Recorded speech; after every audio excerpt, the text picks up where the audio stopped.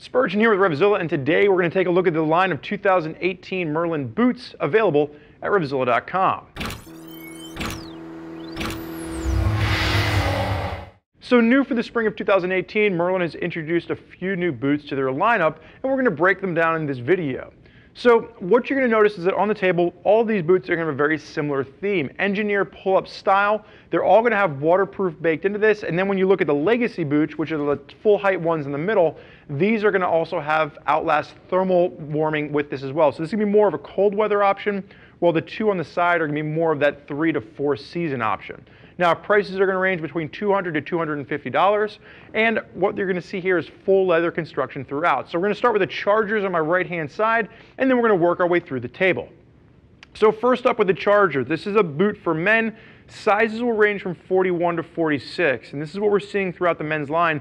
The one nitpick I would love to see here is if they would have a wider range of sizes. Get down into the 38s, 39s, get up to 47s, 48s. The size range is just a little bit on the narrow side. But the fitment is true to size, so as long as you're using their size chart, you should have no surprises there. You will notice that you do have the buckle on the outside, but what you're not going to notice is that it's not going to carry symmetrically on the inside. So it's not like that favorite pair of fries that you might have laying around, because there is going to be a zip entry to this. And that's going to be that Hypora waterproof liner that you're going to see on the inside. So it is going to be a full height waterproof liner. So as long as your waterproof pants are covering where the top of the boot ends, you should be completely covered there. 2.4 millimeter top grain leather. So there is going to be that full leather construction, and you are going to have symmetry coming into play as far as the shift panels are concerned.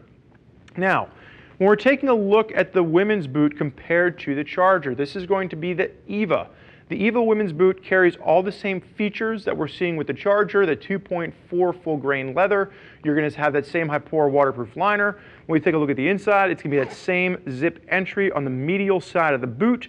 The main change you're going to see here is a slight style change. So where the men's boot used that solid leather all the way around, you are going to have this quilting effect on the back of the women's boot, and for both boots, black is the only color available for this. Now sizes will range from 37 to 40, so my same complaint sticks with the women's boot as well. This is even a narrower size range for this, so I would love to see Merlin expand their size range as they begin to produce these boots.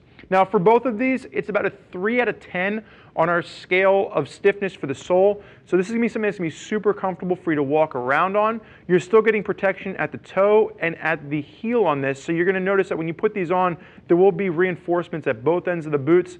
But because of the comfort level of the sole, this is going to be something you can easily walk around in all day. And that's not going to change throughout the entire line.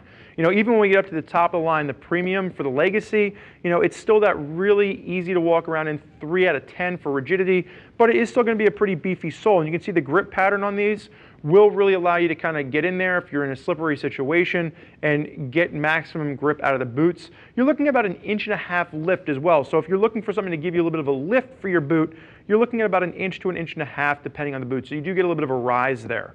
Now we're getting into the construction of the Legacy. It's still around 2.4 mil grade cow leather, but now it's going to be a crazy horse cow leather. So it's a different type of leather, a little bit soft, a little bit supple. You know, it's going to break in really nicely, give you that kind of worn-in look.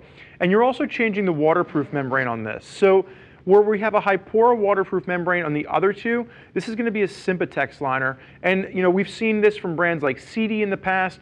Really what you're getting with this is a little bit more breathability than what you'd get with a Hypora waterproof liner. So this is going to give you a little bit more of that breathability, but you are going to also have Outlast in this boot. So Outlast is a temperature regulating liner that will help to keep you warm. It absorbs your heat, you know, and then it kind of releases it back to you. So this is going to be a boot that you're not going to want to wear into the warmer months of the year.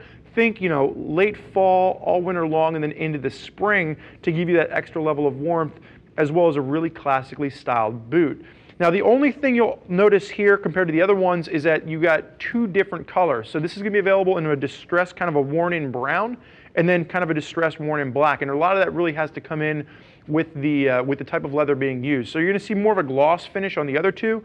This has almost a suede hand to it, and it also looks like it's already been just worn in a little bit. It'll break in a little bit easier for you. So you know, if you like that kind of distressed vintage look to your boot, the Legacy is definitely one to consider. And you can see if I put these side by side, the Legacy adds about 3 inches over the Charger boots. So you will notice there is going to be a distinct height difference there as well. So regardless of which one you're looking at, these are all going to be a nice quality solid leather boot, again, coming in between the $200 to $250 price point. So for those of you out there that are looking to update your boot game, but you don't want to spend a ton of money, these are going to be excellent options moving into the 2018 riding season.